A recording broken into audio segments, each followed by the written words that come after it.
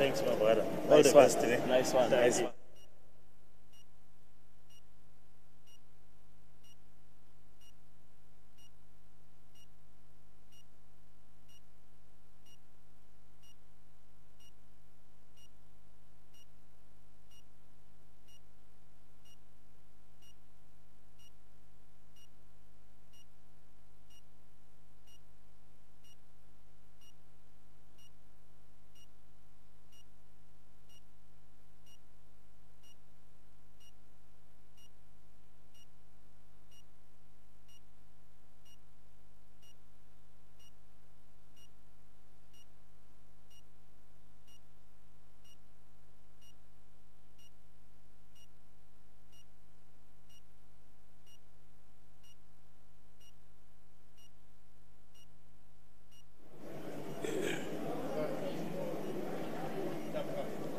Welcome back. We're still on the conversation at the budget speech.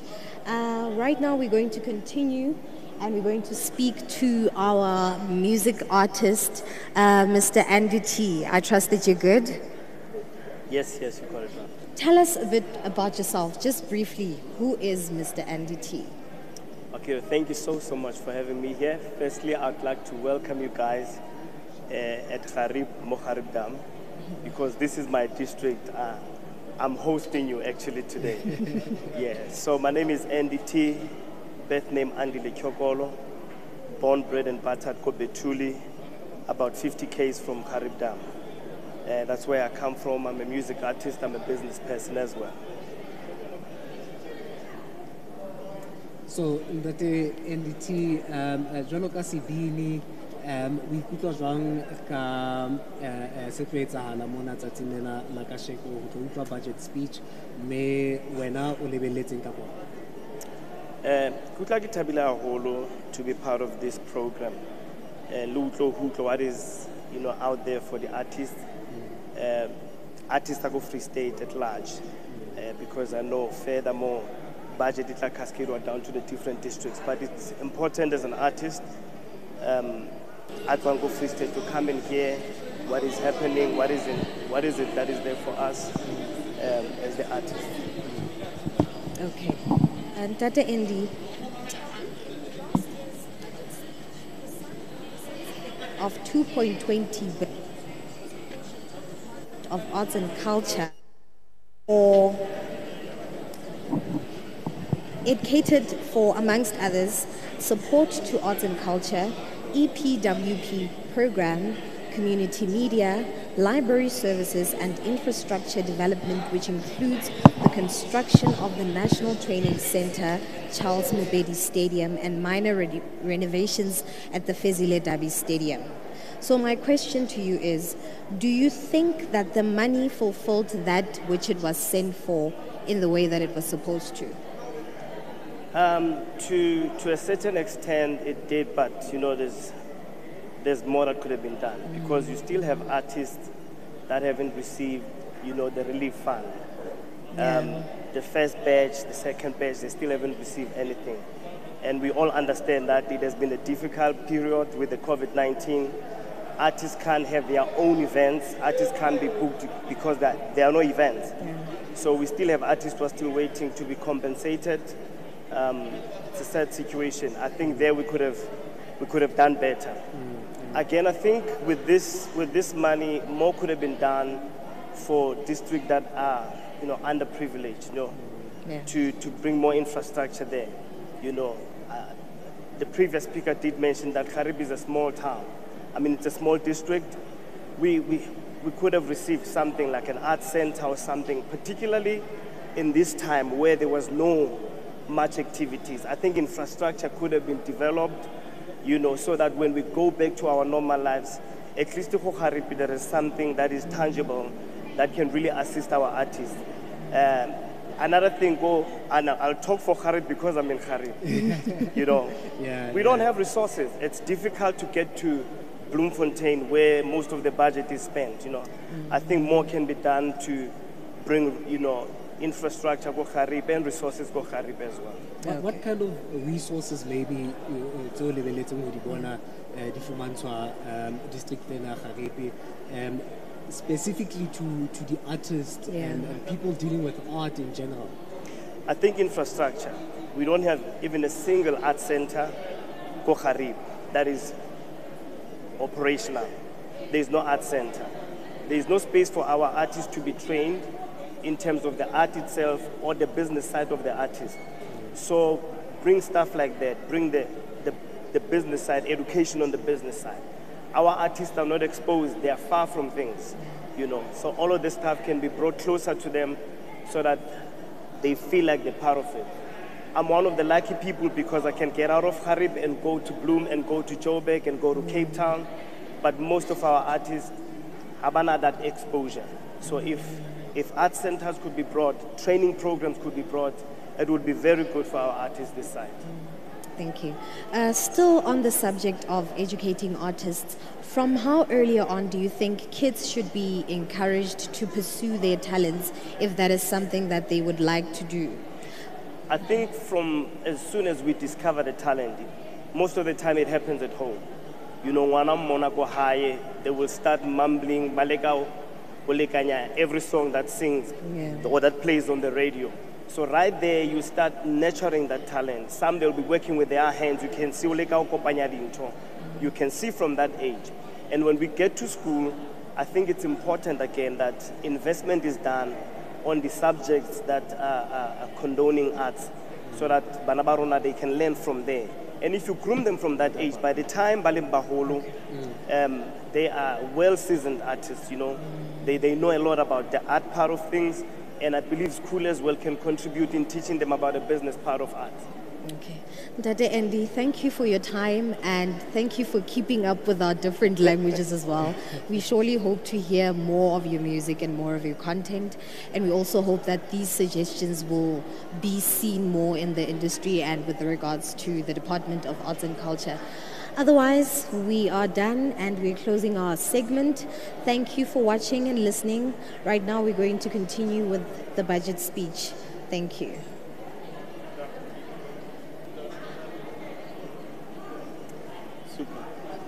I forgot to even mention. Now you.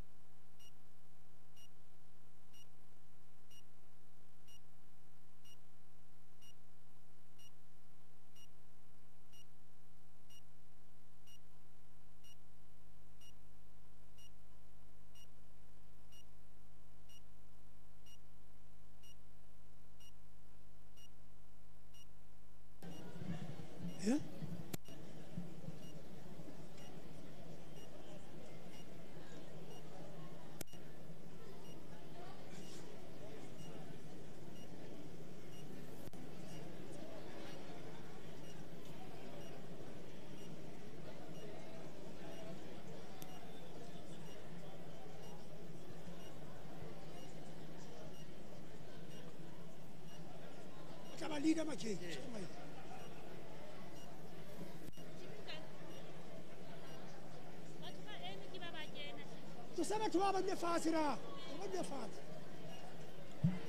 The Honorable Speaker, Mercy Fuba.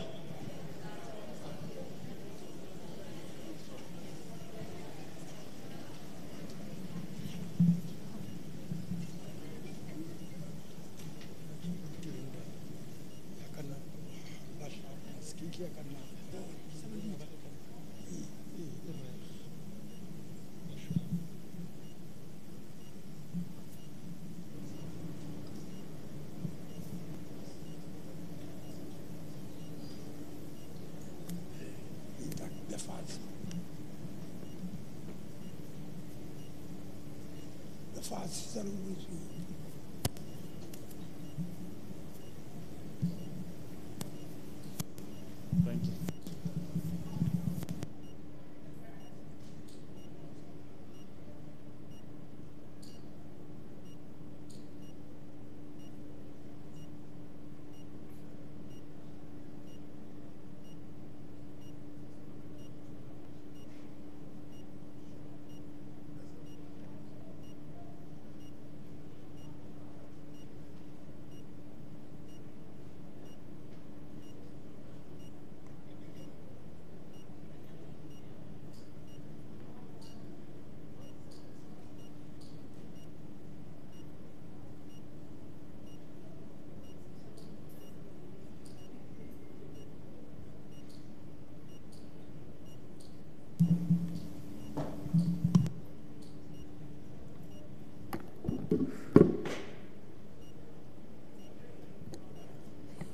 We are now going to have a moment for prayers and meditations.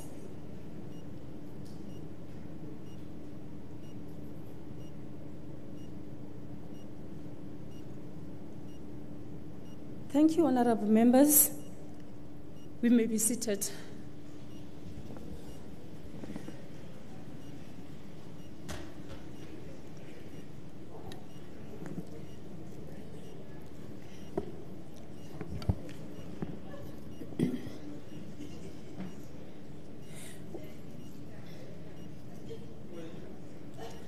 Welcome, honorable members, but before we can proceed,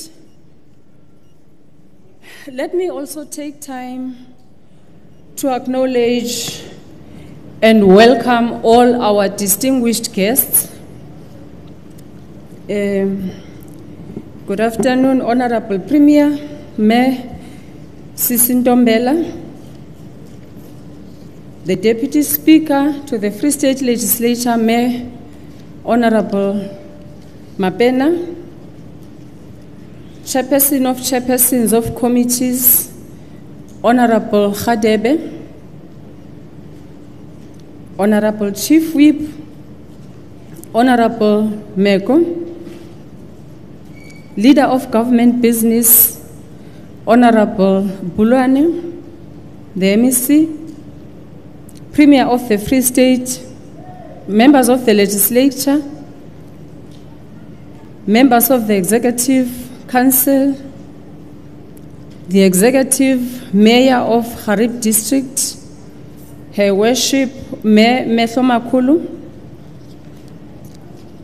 members of Parliament, MPs that are present,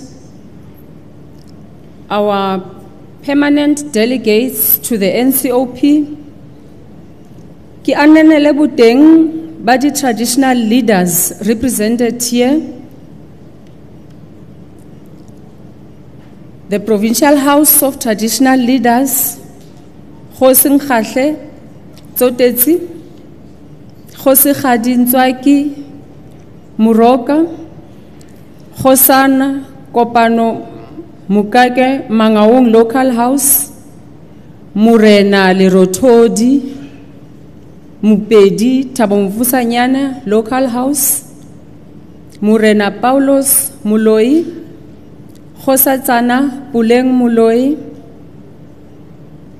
the Kai Korana House of Traditional Leaders, the Greeka, Royal House. Provincial Commissioner of Police, Lieutenant Brigadier Baile Mutswenyane. Local government leaders present here. Heads of Chapter 9 and 10 institutions. Leaders of government entities.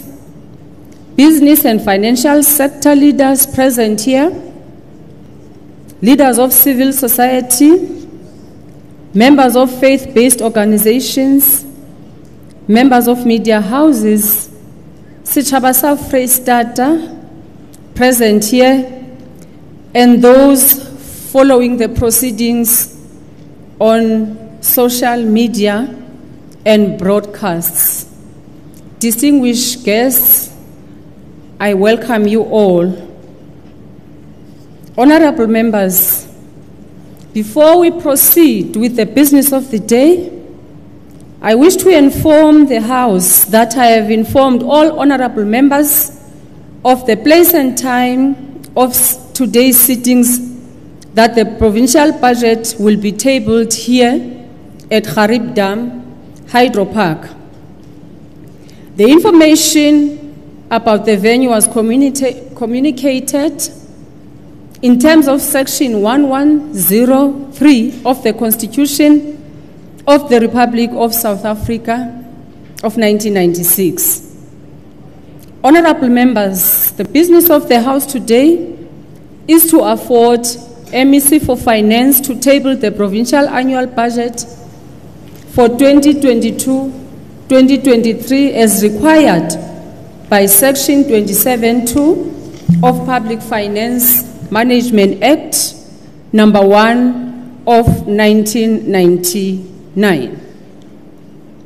We then proceed, honorable members, to motions of the day in terms of Rule 167 and Rule 168. We proceed to motions. The Secretary shall read motion 1. That leave be granted for the tabling of the second adjustment appropriation bill number 1 of 2022. The Honorable MEC Brown.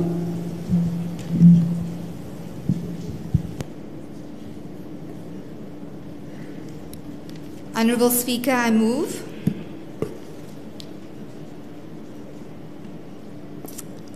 Any discussion? Any objection? Leave granted. The Honourable MEC may table the second adjustment appropriation bill B1 2022.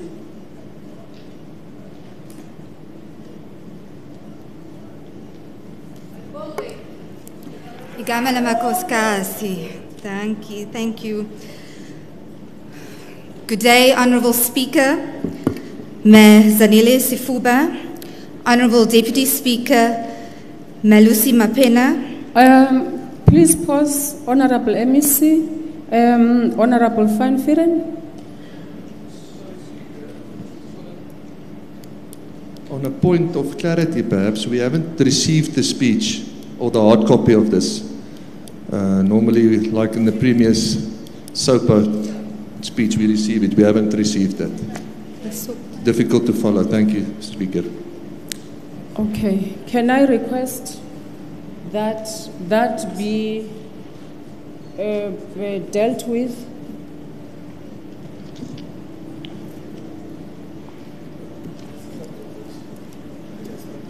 I take note of that, Honourable.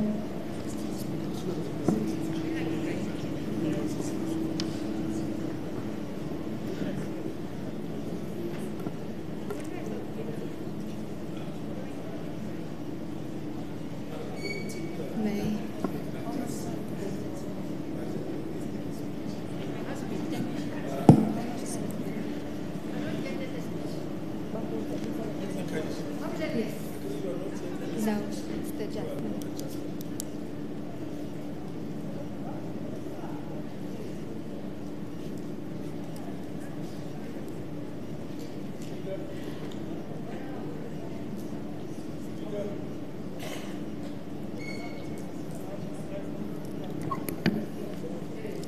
Yes, Honorable Chief Whip.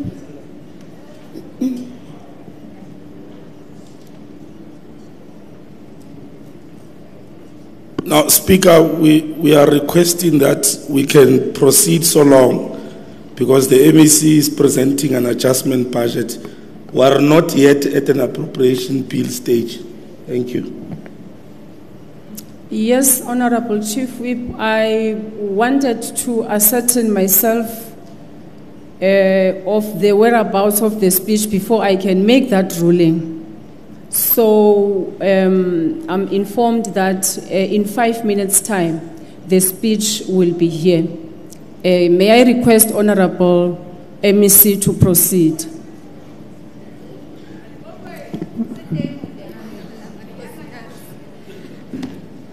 Thank you once again, Honourable Speaker, Mazanele Sifuba, Honourable Deputy Speaker, Melusi Mapena, our Honourable Premier, Masisi Ntombela, members of the Executive Council, members of the Free State Legislature, Executive Mayors and Mayoral Committee members, Director General, Heads of Departments, Chairpersons of our public entities, board members, leaders of our traditional leaders, the Provincial Business Executive and Office of the Auditor General, our esteemed guests, ladies and gentlemen.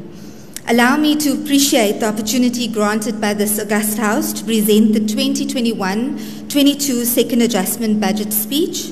The Second Adjustment Budget makes provision for the reallocation of reprioritized funds, shifting of funds to address and defray possible over-expenditure within votes. The variance of those funds that are in excess of 8% between programs within votes as dictated by Section 43, Subsection 2 of the Public Finance Management Act. Furthermore, the 2021-22 Second Adjustment Budget caters for additional funds allocated to the province during storm damages. These funds are provided in line with the Division of Revenue Act and allocated through the Emergency Housing Grant. Finally, the adjustment budget provides for reallocation of funds to other provinces in compliance with Section 19 of the Division of Revenue Act. Honourable Speaker, when we tabled the 2021-22 adjustment budget during November last year, we reiterated and acknowledged the challenging fiscal position of the province. We further alluded to the continuing fiscal consolidation that has resulted in budget cuts across all departments and impacted negatively on the impetus of our service delivery within the province. Honourable members, in an effort to deal with these fiscal challenges during the current financial year, some of the provincial departments and entities within the province has thoroughly analysed and evaluated all its expenditure items, programs and projects funded through our equitable share with a view to reprioritise funds towards the identified budget pressures.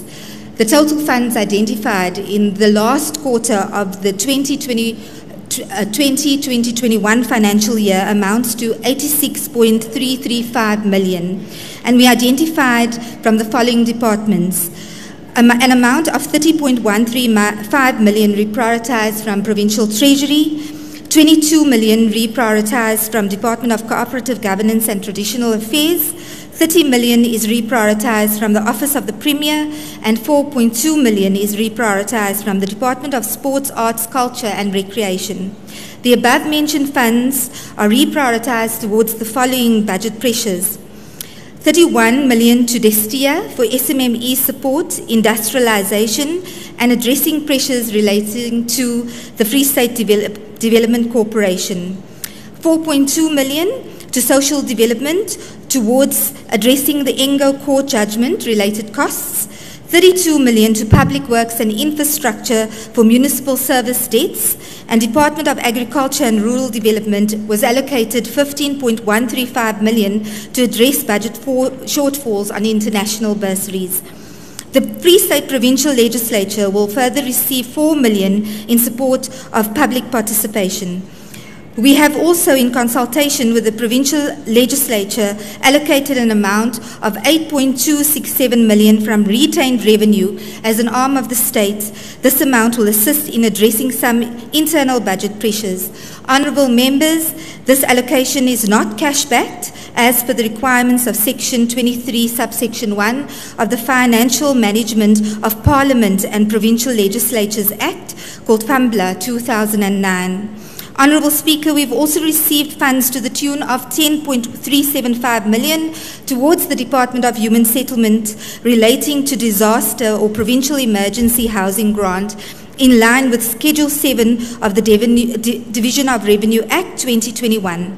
These funds will be utilised for construction of temporary housing structures in the Thabo Tsanyana district.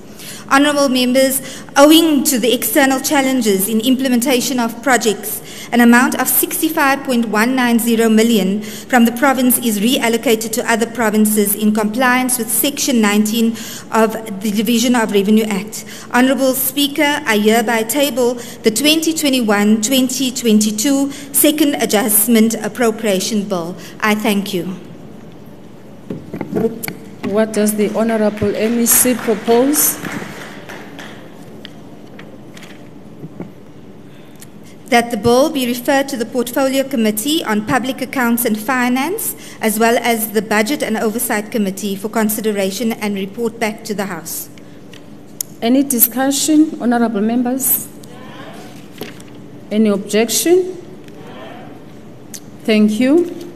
Thank you, Honourable Speaker. Approved. The bill stands referred to the Portfolio Committee on Public Accounts and Finance, as well as the Budget and Oversight Committee for consideration and report back to the House. Honourable members, we proceed to motion 2. The Secretary shall read motion 2. That leave be granted for the tabling of the Appropriation Bill number 2 of 2022. The Honourable MEC Brown.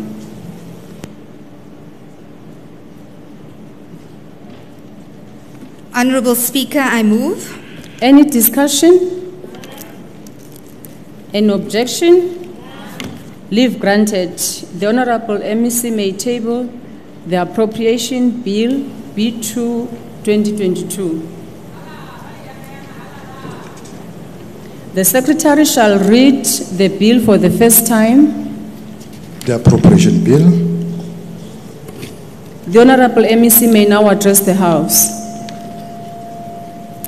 Thank you once again, Honourable Speaker, and salutations, greeting, acknowledgements to all. Once again, Honourable Speaker Mazanele Sifuba, Deputy Speaker Malusi Mapena, Honourable Premier Masisi Ntombela, members of the Executive Council, members of the Free State Legislature, executive mayors and councillors present today, House of Traditional Leaders, board members of state-owned entities, chairpersons of various SETAs, Director General of the province, heads of respective departments, chief executive officers, and leaders of our public and private institutions, municipal managers, leaders of industry, business, civil society, special guests, esteemed ladies and gentlemen, Dumelang, Molweni, Goeiemiddag, good afternoon, Assalamu alaikum.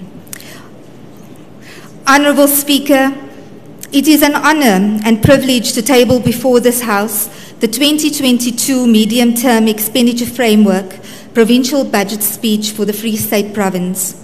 Honourable Speaker, before I begin the tabling of this budget speech, I would like to send my heartfelt condolences to the family of Letitia Modise, who worked at the Department of Sports, Arts, Culture and Recreation. Gender-based violence, which in many cases leads to tragic fatalities, which is still prevalent within our communities. We will continue to fight this pandemic, and we will not be tolerant of any type of abuse, even within our very own departments. Honourable Speaker, the tabling of the provincial budget coincides with the International Women's Day, which was celebrated on the 8th of March 2022. This day has been earmarked for the celebration of the historical, cultural, and political achievements of women across the globe. Throughout history, women have always had to fight for their recognition in social, political, and economic environments. We pay tribute and salute women like Dr. Ngozi Iweala, the first female and first African to head the World Trade Organization. Dr. Ellen Johnson Sirleaf, yes, you may give her a round of applause. Through you, Speaker, Dr. Ellen Johnson Sirleaf, the former president of Liberia, who is a recipient of the Nobel Peace Prize for her efforts to further women's rights.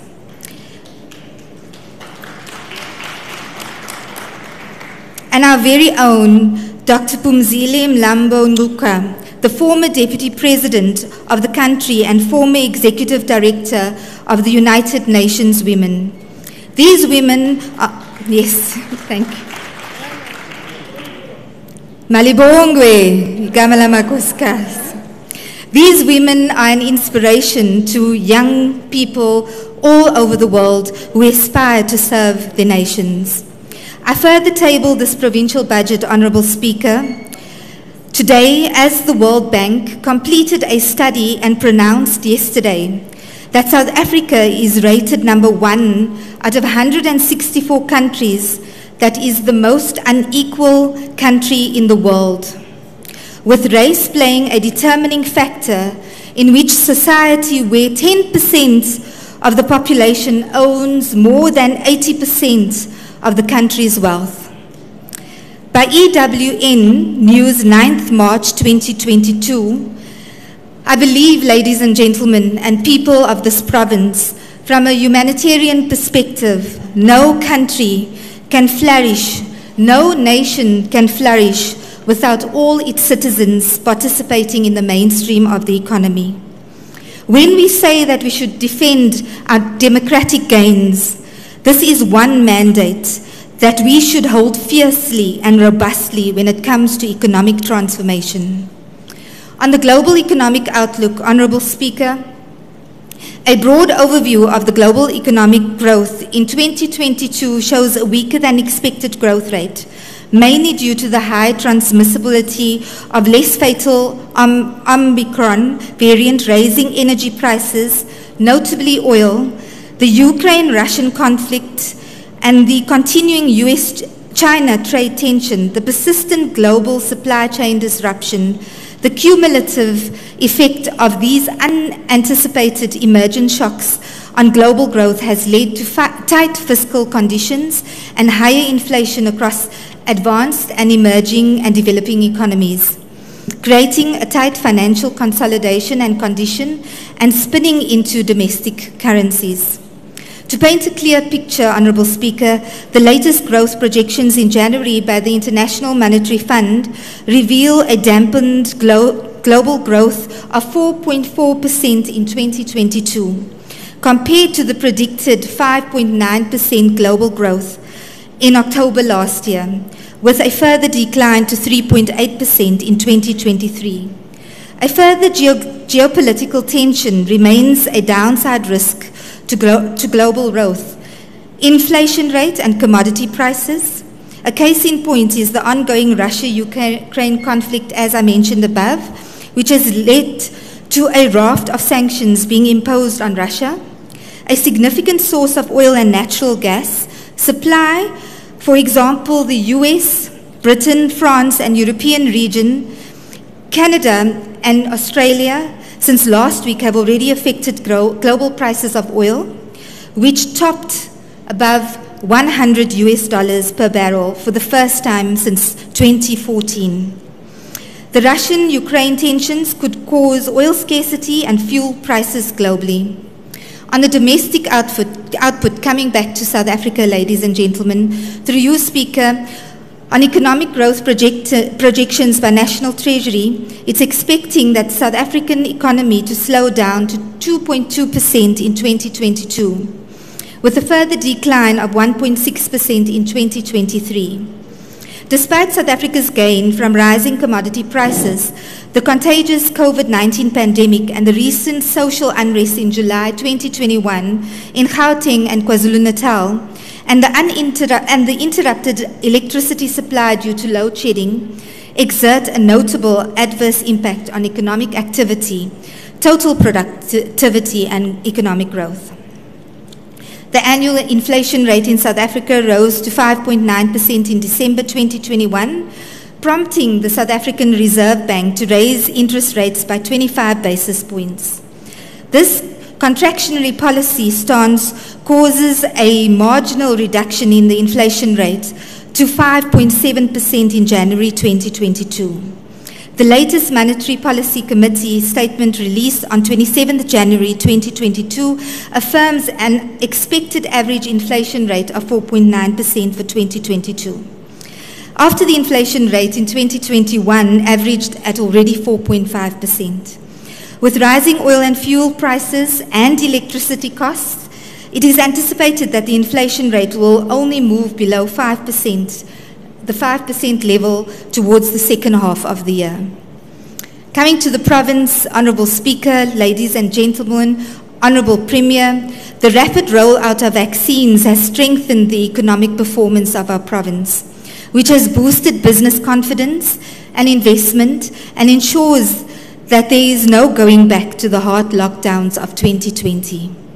We are still confronted by the increasing variants of the coronavirus disease, like the Omicron variant.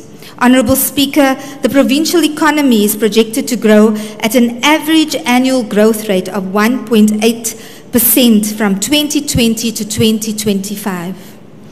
The weak economic outlook has spurred the province to look for alternative solutions, and one of those solutions is to prioritize local procurement, to assist local businesses to participate fully in the value chains, and thus enable them to employ more local people. In line with the Free State Growth and Development Strategy, the following programs will receive attention. Supporting infrastructure projects to be delivered on time and on budget. Procuring from local businesses, and the MEC of Destia's bill will be able to attest to that. Support SMMEs and cooperatives owned by Africans in particular, women, youth, and disabled people. Agricultural support, tourism support, improving and supporting e-government and e-learning is an issue that was sharply raised by one of our grade 12s during the budget competition that MEC Tate Mahwe and I had during this budget speech preparations. In the competition, the learner says, no learner should be left behind. Honourable Speaker, despite the tumultuous macroeconomic conditions, labour and fiscal challenges that South Africa is facing, it is succinctly painted in the preceding discourse. I remain optimistic that over the medium-term expenditure framework period, strict adherence to conservative and growth-enhancing fiscal consolidation strategy, a significant reduction in government debt and associated borrowing costs, political willingness to implement well-targeted structural reforms that have expanded social protection and redistribution at its core. A proactive plan to curtail an expanding public wage bill, as well as intensive public investment in durable infrastructure, among others, will go a long way to support an inclusive job creation growth, and also to ensure financial sustainability in the long run. Honourable Speaker, Honourable Premier, members of this legislature and the House, it would be amiss of me not to talk about job creation and economic drivers as we, as the EXCO, put together this budget speech. In order to continue with our commitment as the provincial government to create a conducive environment for the province to grow, we have to unpack those specific key economic drivers. By 1994, on water, Honourable Speaker, only 51% of the South African population had access to clean drinking water. In 2022, we had increased those figures to 88.6%. Thank you. The municipal infrastructure grant was allocated 781 million in the 2021-22 financial year as the DORA Act, which is Division of Revenue. A total amount of 210 million is allocated for capital water projects, 203 million on sanitation projects, 171 million on roads and water storm projects. These are funding directly towards local government, specifically on the infrastructure of water and stormwater projects. Capital water projects is by far the leading line item which reiterates our commitment to improve our target. Bloem Water will be launching a mega project of 500 million from Valbedracht Dam to Bloemfontein and will also be upgrading the Riskfontein waterworks. On another key economic driver, which is electricity. So without water, without electricity, an industry won't flourish, right? So on electricity, thank you. By 1994, Honourable Speaker, only 36% of the total South African population had their homes electrified. Whilst in 2020, we have increased that percentage to 84%. Thank you very much to our ANC-led government. We support the national government's effort on reforming the electricity sector to allow a competitive power supply to address electricity sustainably and sustainable supply shortage in South Africa. This intervention entails the lifting of the registration threshold embedded generation to 100 megawatts and amendments to the Electricity Regulation Act of 2006. In the spirit of our President Ramaphosa's speech in 2021, our President raised licensing threshold for self-energy generation from 1 megawatt to 100 megawatts, solely to expand the capacity of electricity and electricity generation. It has been argued that this particular reform makes electricity generation competitive, but that is what our people called for, didn't we? Also, independent grid operators would be able to purchase electricity at the lowest price, either publicly from Eskom or privately through energy generators. On land, Honourable Speaker, during the 2021 State of the Province address, our Honourable Premier, Mantombela, outlined the following, and I quote, open quote, "We have commenced with our program to distribute land to our people. We have 4,872 land parcels valued at over 11 billion rands. Out of these land parcels, the total number of pieces of land of 2,626 have been earmarked to be transferred to the rightful beneficiaries," close quote. I can tell you, ladies and gentlemen, that this province is well on their way to ensure that electricity, water, and land are key assets to industrialization, production, and job creation. As a province, we will continue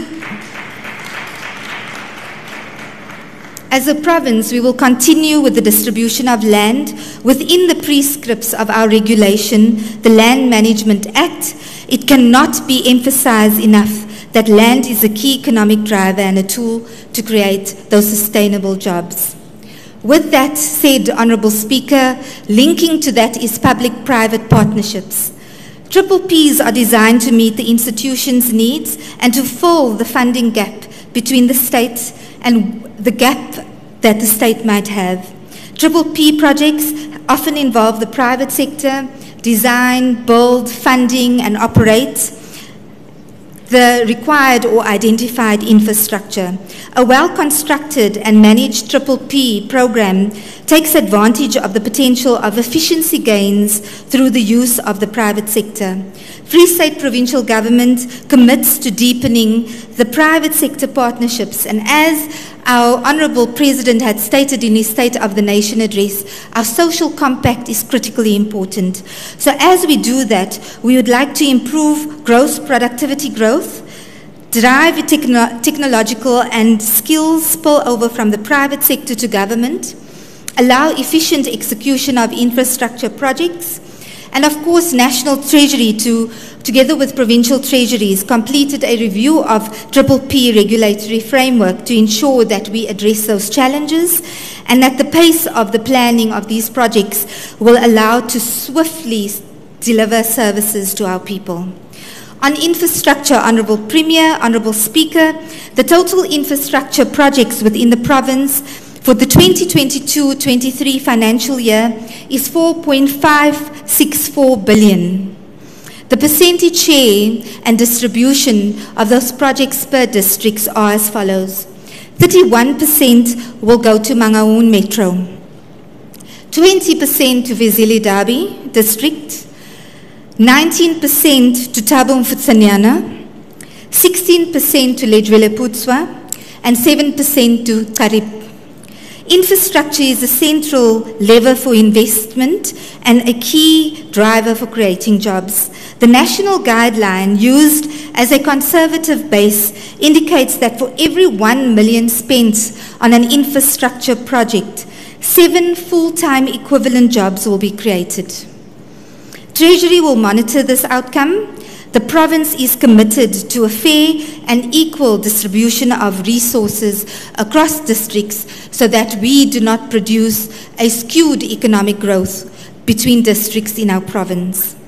Madam Speaker, I must outline that underspending on infrastructure conditional grants remains a challenge to our infrastructure development. As the executive, we hold departments accountable on quarterly review processes in EXCO, and as members of this provincial legislature through various committees, they too hold departments accountable for the under-expenditure. Honourable Speaker, through you, we'd like to advise SMMEs that we condemn constant vandalism on construction sites. We also wish to inform SMMEs that with the inclusive initiative on projects, we intend to involve local contractors. The vandalism on our projects threaten their successful completion, compromising value for money and quality of delivery. We urge contractors to resolve challenges for projects, and it should be completed on time. Honourable Speaker, during the previous budget statement, I had indicated that the province would invest more than 13.8 billion in infrastructure development over the next 3 financial years. So with this term, on 2022-23, the allocation for infrastructure is 4.564 billion. On the 2023-24 financial year, it will be 4.524 billion.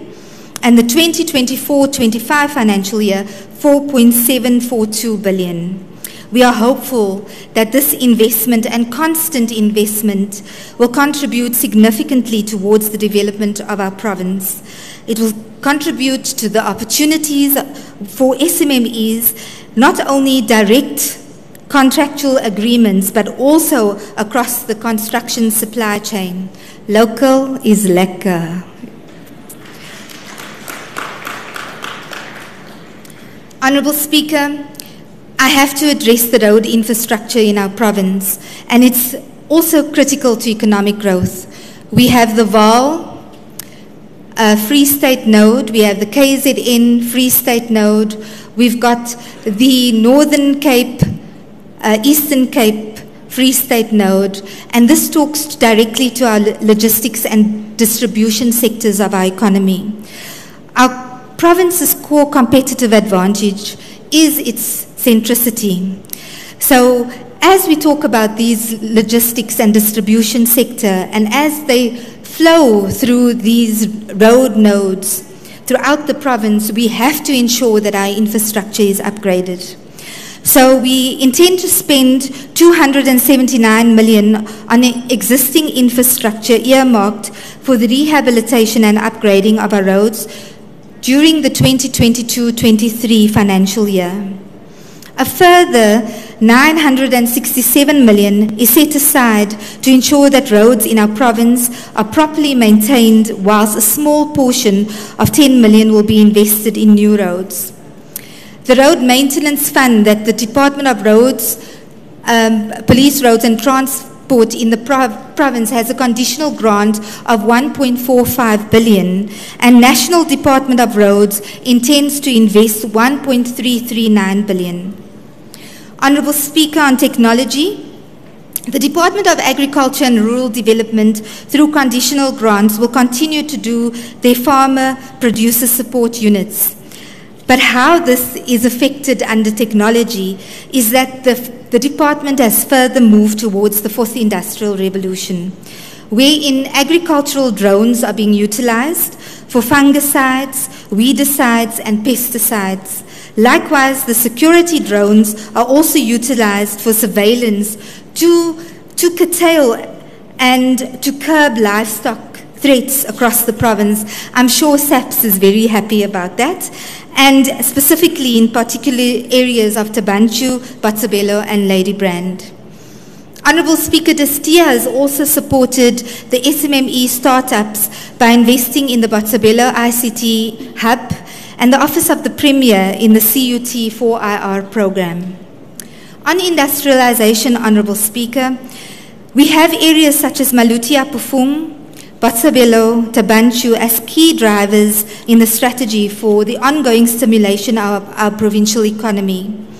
In the case of Maluti Apufung, we continue to rent out existing factories for manufacturing and services industries, to a lesser extent in retail, wholesale, warehousing, storage.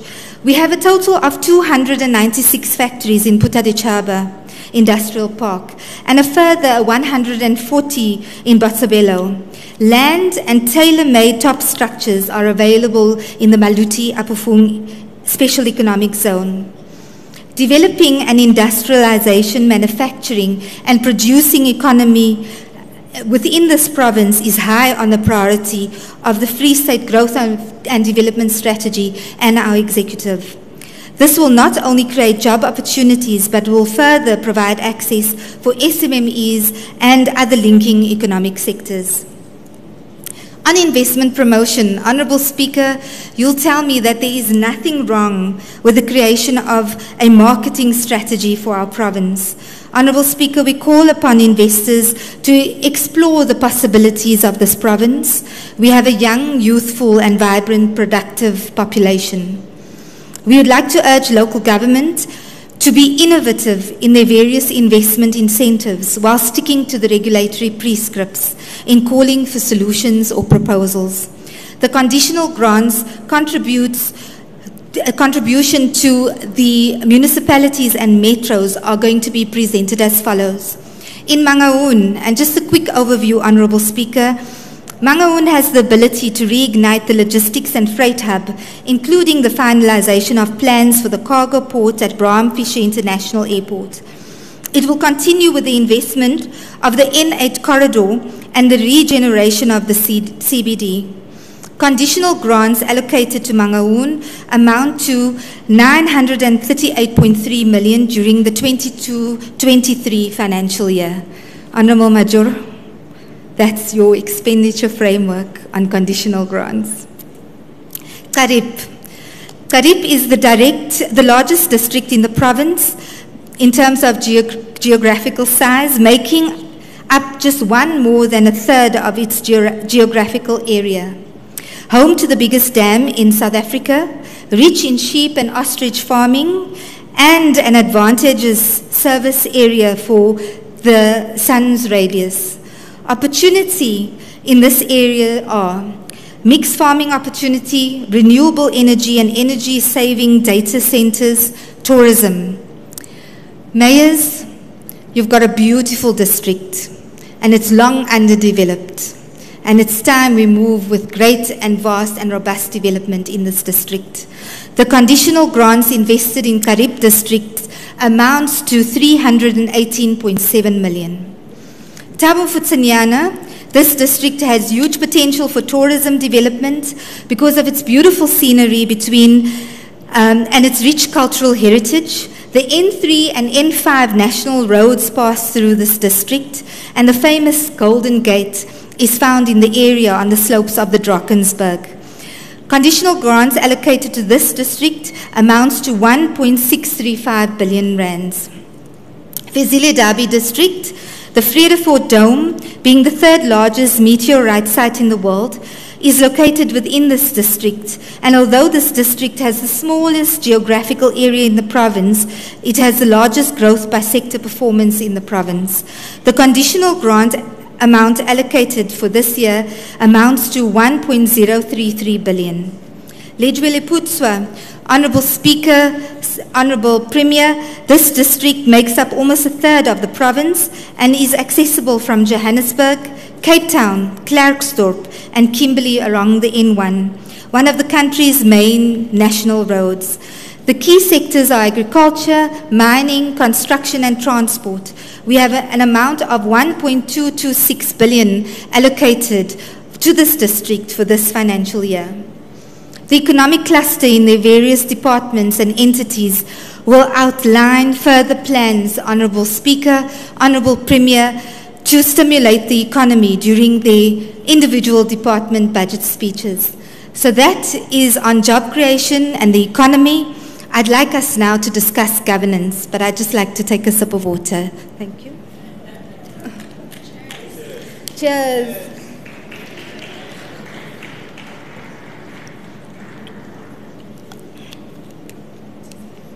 Honourable Speaker, governance has been very topical for the Free State Province, and I would like to commend our Honourable Premier for a harsh stance on dealing with governance reforms in this province. The sixth administration is dedicated to dealing with governance issues. Malibongwe, Honourable Premier.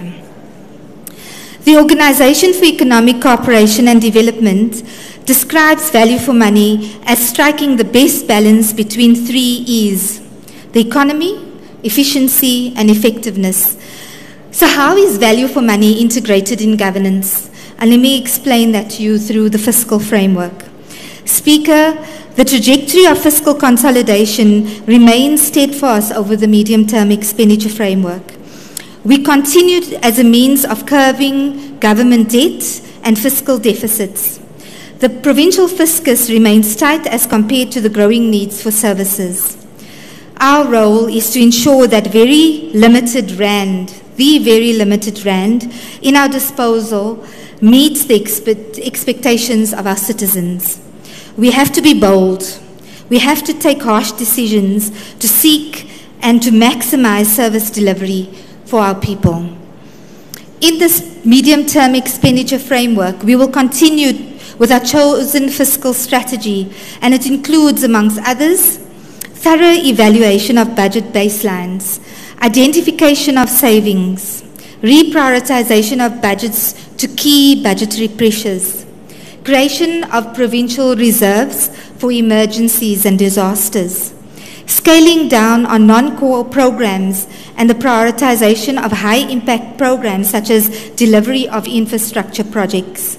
In creation of efficiencies, we will continue to strengthen our oversight to ensure timely implementation of projects and programs, and a critical aspect of these strategies, Madam Speaker, is to ensure that the right skills must be employed for the job at hand. Risk and audit plays a critical role for value for money, and it means that, Honourable Speaker, the appointment of strong audit committees will have to be of great value towards this effective oversight and to hold entities and departments accountable. The province, we are confident that complementary skills in these committees have the intended good governance and will improve and meet our departmental targets. The risk and audit committees provide a second level of ethical and good governance oversight function to all departments outside of executive authorities and members of the provincial legislature. On audits, Honourable Speaker, and the audit improvements, Honourable Premier, we were delighted by the recognition given by the Auditor General in citing the year-on-year progress in the annual financial statements in the province. Although the outcomes for 2021-22 remain stagnant, one clean audit and the others, it is outlined in our documents presented to you. Although we remain stagnant in the 2019-20 financial year, there was an improvement of 29% in the number of disclaimer qualifications and paragraphs for the 2021 from 22 to 31 in the previous financial year. So in the 1920, let me just make this clear, in the 1920 financial year, we had 31 disclaimer or qualification paragraphs. In the year thereafter, 2021, we had 22 disclaimer paragraphs. So the total non-compliance with laws, regulations by departments and entities improved by 5% from 169 to 161 in the later year. No department in this year received a disclaimer. No department in the province has received a disclaimer audit opinion for the 2021-2020 financial year. One entity retained a disclaimer of audit opinion, and that's the Free State Development Corporation in the 2020-21 financial year. Honourable Speaker, our executive authorities, accounting officers, chief executive officers, chief financial officers, and senior management in the department signed pledges on the 11th of November 2021 to quality service delivery, good governance, fiscal and financial management to further promote the improvement of audit outcomes in the province. This project was led by our Honourable Premier, leading from the top. Kia leboa mma. On irregular expenditure, to reduce the accumulated irregular expenditure of the province, EXCO endorsed and initiated an intervention project for the investigation of irregular expenditure incurred in previous years to reduce the backlog of investigations. Our project started in 2019 in March with investigations in 5 departments, one entity, and this continued for 2 years until the 12th of March 2021. During this period, we investigated 4,503 cases to the value of 13.5 billion across all Free State departments and the entity. 322 cases to the value of approximately 130.3 million could be removed from the irregular expenditure reporting, as those determining tests revealed that expenditure does not meet the definition of that irregular expenditure as stipulated in the PFMA. 609 cases to the value of 2,072,000 were identified where possible losses were identified that the accounting officer should further investigate and take action for recoveries of those money. If needed, Madam Speaker, the 235 attendance certificates were issued to officials that attended those training sessions in PwC as part of their governance school and capacity building. Madam Speaker, to enhance the existing internal controls, the root causes for these transgressions were determined through investigation and remedial controls recommended to further prevent future irregular expenditure. Consequence management is an integral part of reducing this irregular expenditure in the province, and therefore such investigation reports were finalized during the names and roles of all officials involved in the procurement and payment process led to that irregular expenditure. This allows then accounting officers to implement the relevant disciplinary processes through the human resource and legal units. Honourable Speaker, we have been criticized that we've got too many acting HODs in our department. We have been criticized that we've reviewed CFOs and supply chains within our department. This EXCO has been criticized to say that we have changed committees within our departments. but this is part of the consequence management that our Honourable Premier and this executive team has dealt with to ensure that we deal with the transgressions and the rising irregular expenditure.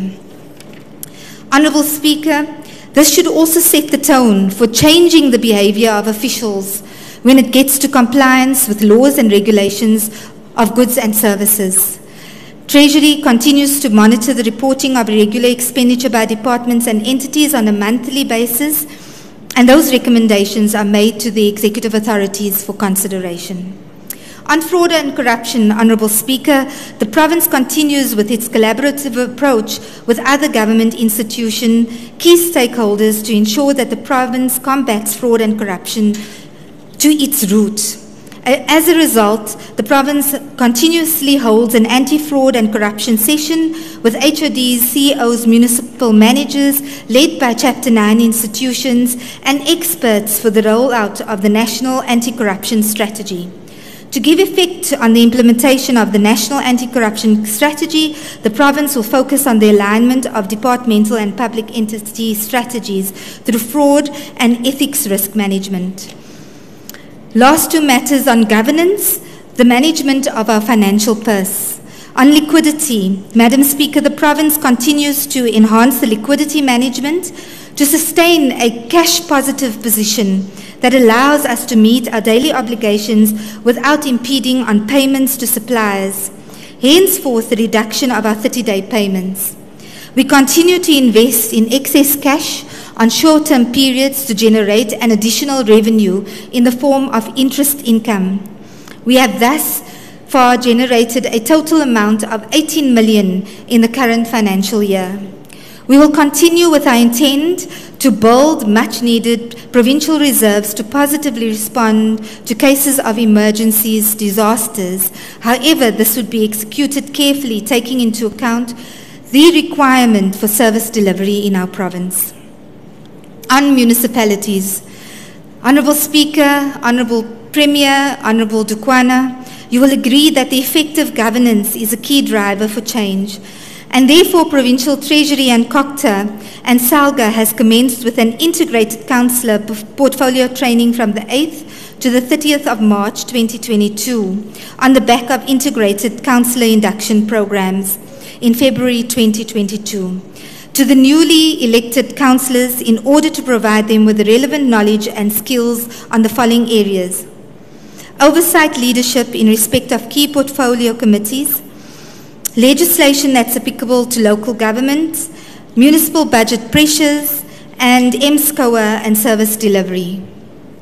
The macro learning pathway will support the municipal troika, and troika is the mayors, chief whips, as well as the speakers, to move to a more formal training NQF level 6 process. So every new councillor, in terms of the mayor, speaker, chief whip and identified councillors, will have an NQF level 6 accreditation after they've completed this program. And this is sponsored by LG-CETA and the Central University of Technology to improve governance and oversight. The ICIP and portfolio trainings is the first pathway to incorporate councillors for this development of this preliminary trajectory to effective governance. The departments of COCTA and Treasury will further embark on a provincial roadshow focusing on good governance, accountability, financial management and service delivery. Honourable Speaker, now it brings us to the business of the day, and that is our 2022-23 medium-term expenditure and fiscal framework. Speaker, once again I want to emphasize that amidst this financial and fiscal challenges, the formulation of this budget was not easy, but our Executive Council's purpose remains clear. It is therefore our commitment to ensure financial prudence, accountability and responsiveness in the use of this limited public funds. Honourable Speaker, we take wise counsel from our African forebearers who taught us the wisdom of working together. The lesson from them is, if you want to go fast, go alone. But if you want to go far, go together. And this is exactly what our executive has embarked on. The budget we're proposing today is underscored by the collective wisdom and counsel of all our key stakeholders. Firstly, the Executive Council, the recommendations of our PROPAC committee, the Forum of Departments of Heads of Departments, our diverse departments and stakeholder and entities. So it's called Forum of HODs. It's a long acronym. So CEOs, HODs all sit in that forum on a technical basis. The budget is underpinned by numerous intense discussions and consensus reached once again by the following forums. And these are sectoral meetings at national. So each department in the various sectors have a national consultation. The Technical Committee on Finance, called TCF. The Fiscal and Finance Committee, which representatives are here today. Budget Council and Budget Forum, where both Minister Finance and Minister Kokta sits, together with all MSCs and relevant officials. And Cabinet meetings. Madam Speaker, there are many other consultations at a provincial level, which includes our medium-term expenditure hearings, the national benchmarking exercise, national treasury, the budget lehotla, we do public participation, we do the school's budget competition, and finally, when it comes to the executive, it's packaged and for delivery. Speaker, we come to the rands and cents. The provincial fiscal framework in the 2022 medium-term financial year period amounts to 122.067 billion rand. So for this medium-term expenditure framework over the 3 years, our fiscal amount is 122.067 billion rand, and this represents an increase of 0.9%, very far below inflation. But when compared to the 21-22 budget, Madam Speaker, the province estimates to spend more than 122 billion in the next 3 years. And how it's constituted is 40.987 billion in 2022-23, 39.864 billion in 23-24, and 41.215 billion in 24-25. The provincial budget framework is derived from 3 revenue sources, and these are the equitable share, provincial owned revenue, and conditional grants. And let me outline that to you. Honourable Speaker, on provincial owned revenue, we estimate that over the medium-term expenditure framework, we will collect 1.143 billion in 22-23, 1.165 billion in 23-24, and 1.168 billion in 24-25 financial year. Honourable Speaker, I must mention to the House that Exco and Treasury, together with all departments and entities, are continuing on working on various improvement systems to generate revenue and revenue management to increase these allocations. It's the only way we're going to stimulate the economy and deal with our fiscal deficit. Conditional grants, Honourable Speaker, is allocated to the province of 26.267 billion over the medium-term expenditure framework period. In 22-23, we'll receive 8.737 billion. In 2023-24, 8.591 billion, and in the outer year, 8.939 billion. Madam Speaker, these grants fund infrastructure projects such as construction, maintenance of schools, clinics, roads, provision of housing for deserving families, key healthcare programs, and community social programs such as early childhood centers and non-government organizations. Coming to the financial allocations, I'm going to place it within clusters and then departments. And Honourable Speaker, I'd like to just advise the House that there is a People's Guide budget that you will receive. It allocates all the priorities of every department and cluster. And we want to state that each MEC, during their own budget vote, will outline their priority programs. So, Honourable Speaker, our township economy and local business, in terms of the economic cluster, are essential to the province's growing economy. investment in agriculture, infrastructure, creation of local industries and tourism must be increased. This is the recommendations from the cluster's decisions during our budget lekgotla. We must reduce unemployment, especially amongst young people in this province and women. The province will invest more than 22.8 billion on economic and infrastructure programs over the medium-term expenditure framework. For human settlements, Honourable MEC Dukwana, we are assured in your leadership you develop and release state and privately owned land for the residential and community purposes for the creation of sustainable human settlements. Honourable Speaker, I would like to commend the department and understand that they will spend more than 4.123 billion implementing its key sector priorities over this medium-term expenditure framework. In the main, the budget allocation to the department provides for the implementation of the comprehensive human settlement in the province, and they are allocated as follows. Total allocations for human settlement is 1.332 billion in 22-23, 1.368 billion in the 23-24 financial year, and 1.422 billion in the 24-25 financial year. That equates to the 4.123 billion. You may spur Honourable MEC Dukwana to make sure that all those monies are spent. Thank you very much.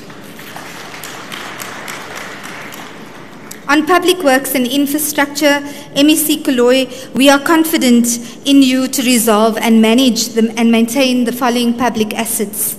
Honourable Speaker, this department plays a critical and important role in ensuring that provincial infrastructure projects are implemented on time and within the allocated budget.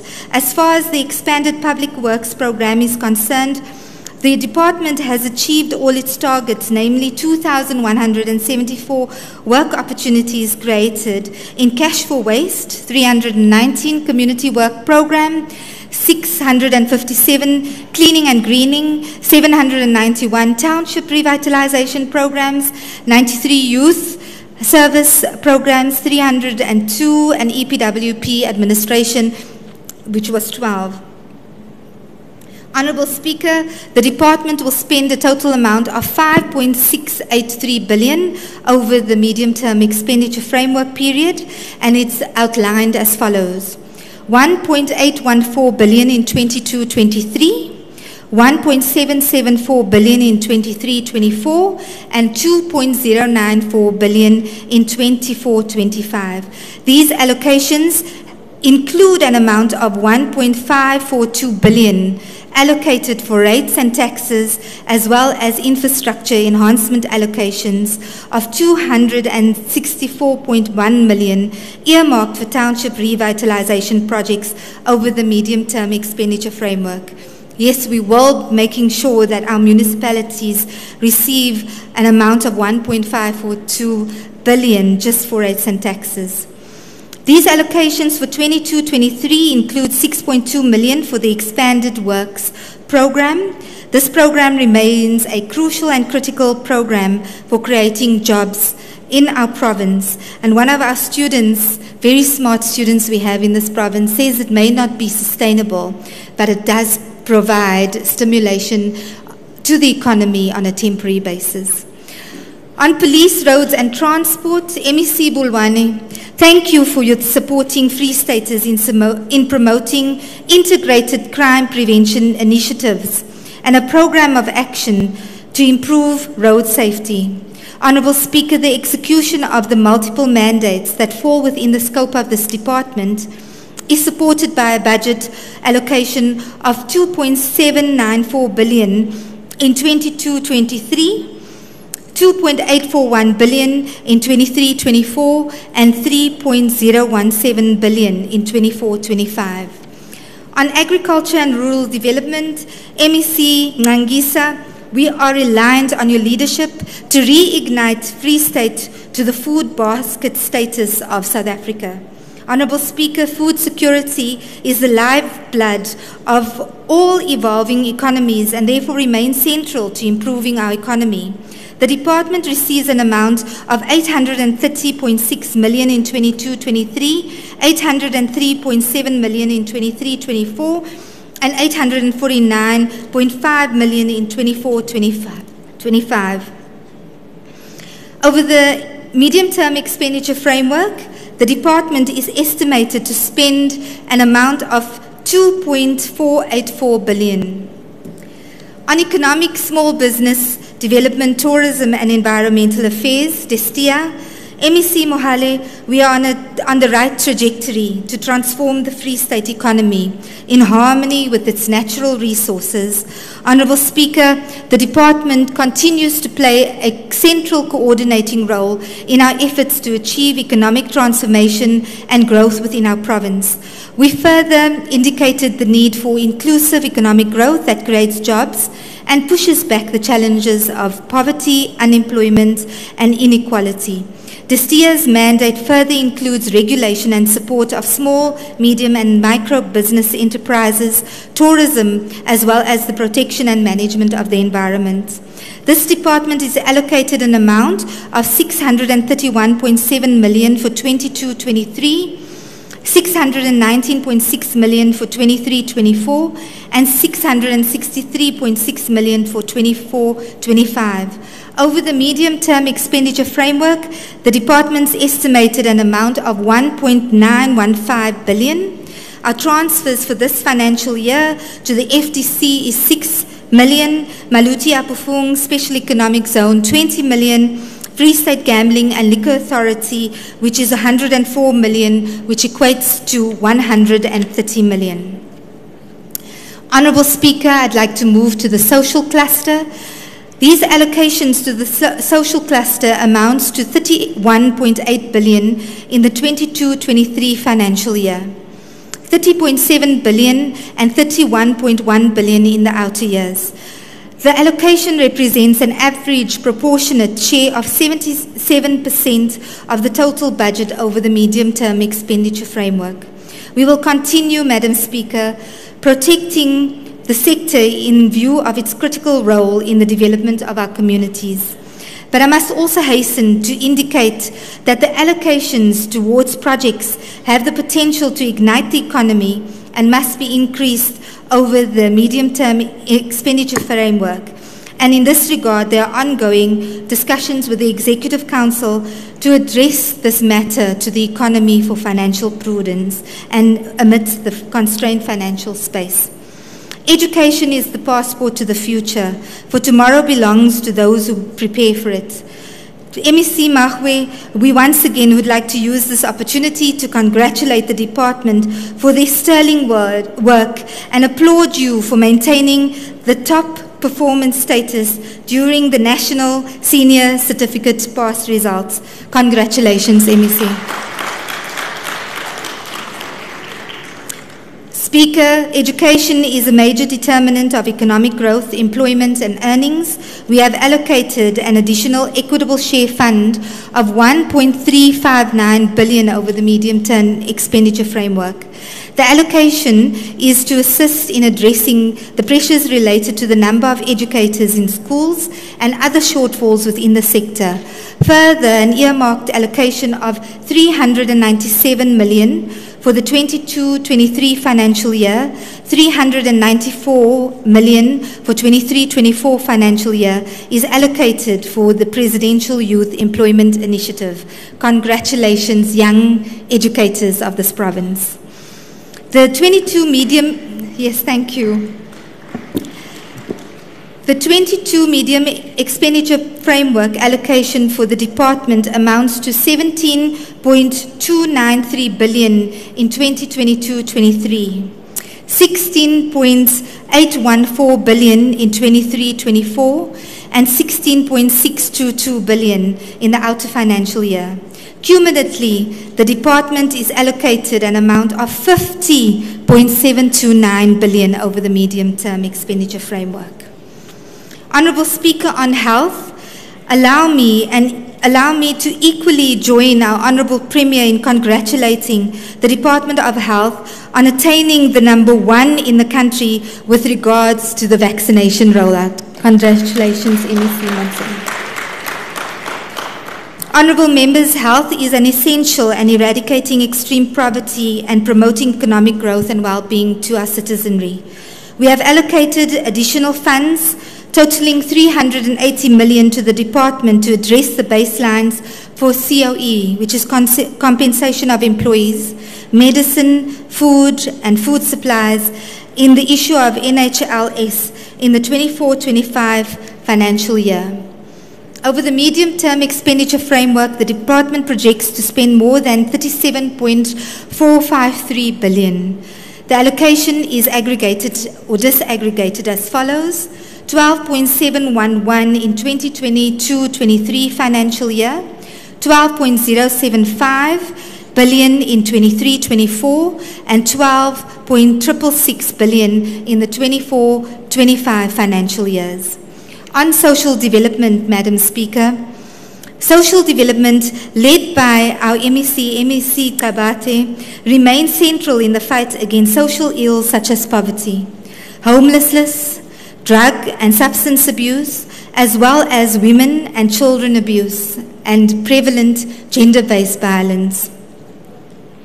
Honourable Members, I am delighted to indicate to the House that the department implemented an upgrading of Masubatela from level 2 to level 3. Congratulations and well done, MEC, to do that for our people. Furthermore, the department officially launched the state-of-the-art Substance Dependency Treatment Centre in Botshabelo during April 2021. This department is allocated 1.179 billion in 22-23, 1.160 billion in 23-24, and 1.247 billion in 24-25. The allocations will include earmarked funding to the tune of 436 million over the medium-term expenditure framework. We have also allocated an additional 6.5 million and 6.780 million and 7.085 million for the appointment of 92 social workers. On sports, arts, culture and recreation, Honourable Speaker, am I allowed to thank MEC Mahasa? MEC Mahasa, thank you for supporting local artists in townships, commencing with a program of change, and we all await the relaunch of the Makufe Festival. Yes, Allah, Allah. The impact of the pandemic on this industry cannot be denied. We acknowledge the key activities for the cultural and sport-related programs that have long been the impetus for social cohesion and socio-economic growth within our communities, and therefore we continue to be an essential way to advance our developmental goal agenda. The impact of the pandemic on this industry cannot be denied, and it has been very tough on those individuals and businesses within this industry. We acknowledge the key activities of cultural and sport-related programs, and we have a strong impetus for the social cohesion within our communities. The budget allocation for the Department of Sports, Arts, Culture and Recreation totals an amount of 1.976 billion over the medium-term expenditure framework, divided as follows: 665.7 million in 22-23, 650.4 million in 23-24, and 659.7 million in the outer year.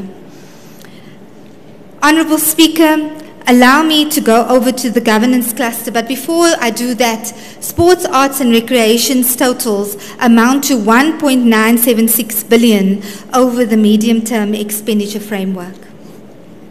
On the governance, yes, thank you. That is the social cluster, ladies and gentlemen. We're moving to the governance cluster, Honourable Speaker, and within the governance cluster, our vision is also clear that our goal is to rebuild a competent, ethical and developmental state or province. We must continue to work on institutionalization of a clean, responsive, accountable and effective and efficient government. Over the next financial year, the three departments, including the Free State Legislature, which is the arm of the state, will spend an amount of 5.181 billion. the Office of the Premier. Honourable Speaker, I'd like to congratulate the Honourable Premier for the bold decision, Honourable Premier, that you took to create a service delivery technical team comprised of civil and electrical engineers, quantity surveyors, town planners, ICT specialists to support your oversight role, Honourable Premier.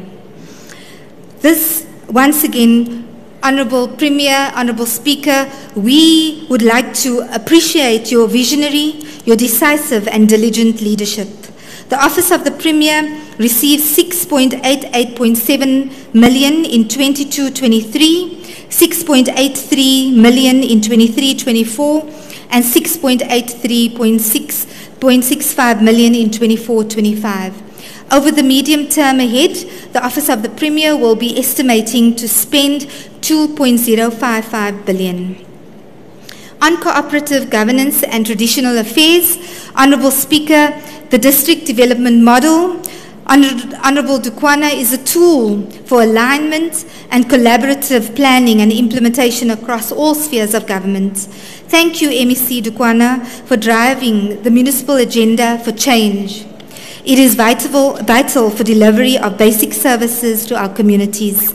Our government's resolve to enhance integrated planning amongst the spheres of government is a great step towards achieving that financial and technical efficiencies from the limited financial resources at our disposal. COCTA is allocated 427.2 million in 2022-23, 428.035 million in 23-24, and 440.2 million in 24-25 financial year. Over the medium term ahead, the department is estimated to spend 1.296 billion over the next 3 financial years.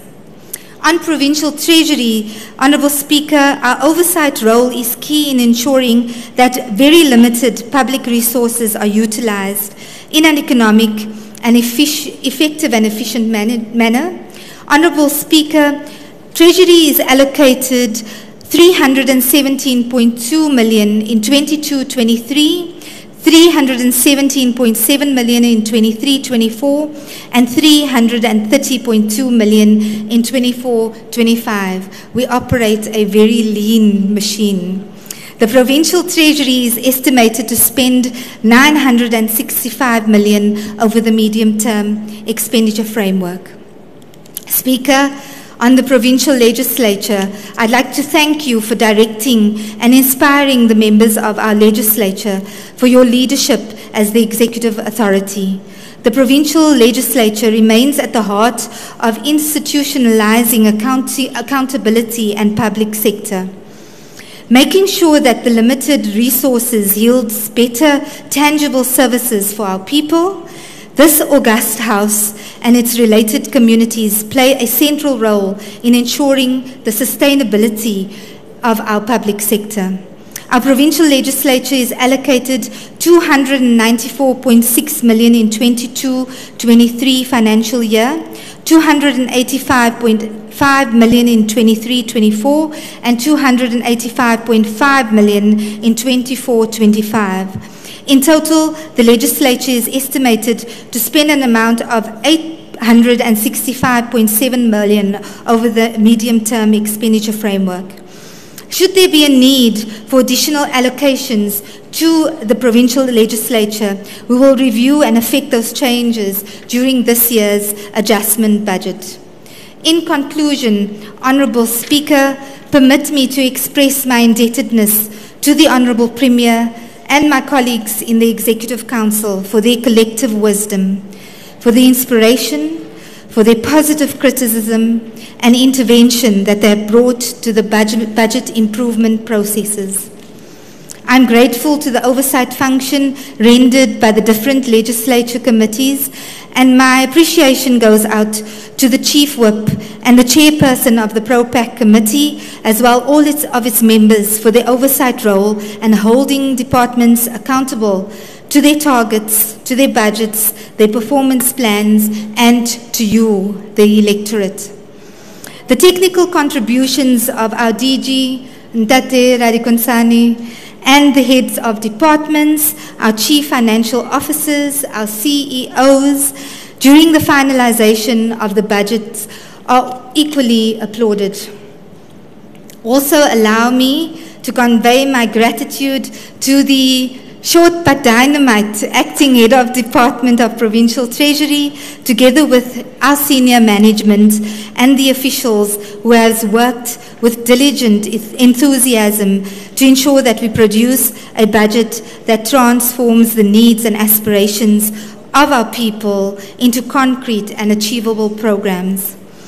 I would further like to thank the leadership of the African National Congress for their trust that we as this EXCO would be able to execute our various deployments ethically with humility and professionalism. Lastly, I'd like to thank my family, my sisters in the house today, for their unwavering support and courage. I'm so grateful for your patience and your tolerance. Thank you. Thank you to the people of the Free State Province, to you too. You're the reason why we wake up every morning. You're the reason why we don't sleep every night. And you are absolutely the reason why we stay humble. This budget is for the Free Staters on behalf of our Honourable Premier and on behalf of our Executive and its collective. This is our program of action. Honourable Speaker, I hereby table the 2022 appropriation bill. I'd like to also provide the People's Guide to the Budget, the estimates of the Provincial Revenue and Expenditure Framework, and the Economic Outlook for and behalf of this province. May God bless you all. Amandla. Thank you.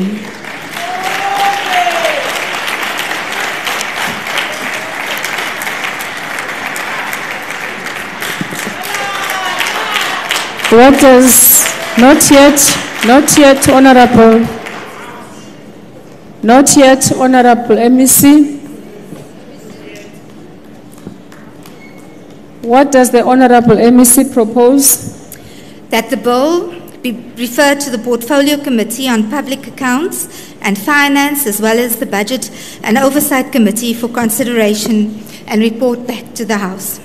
Any discussion, Honorable Members? Any objections? Approved. The bill stands.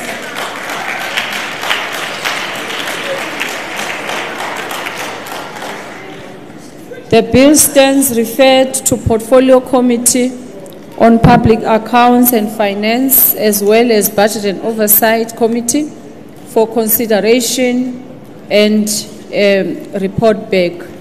Honorable Members, that brings us to the end of the business of the House today.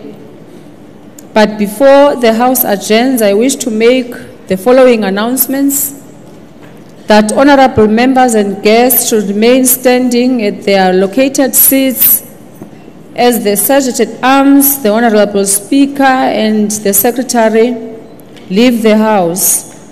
That the guests should remain at their located seats while the honorable members leave the House. And that all guests with the dark blue color on the background of their text will have their lunch served at the tent behind the chamber, and that all guests with their white background in their text will have their lunch served here in this marquee tent. That a media briefing will be held inside this marquee tent at the back next to the door. The next sitting of the legislature will be on Tuesday, the 22nd March 2022 at 10 o'clock at the 4th Ratsal, Bloemfontein. And the business of the day will include the general debate on the appropriation bill. The House is adjourned.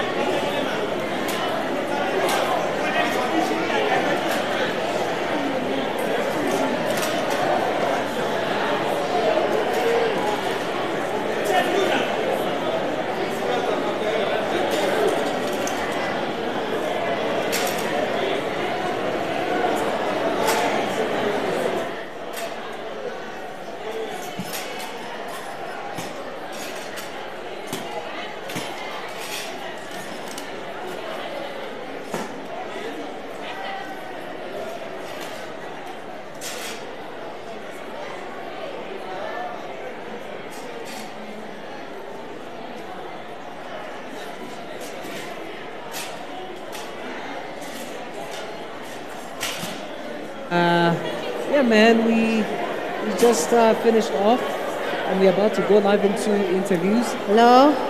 Yeah. Hello? So, see. Budget speech.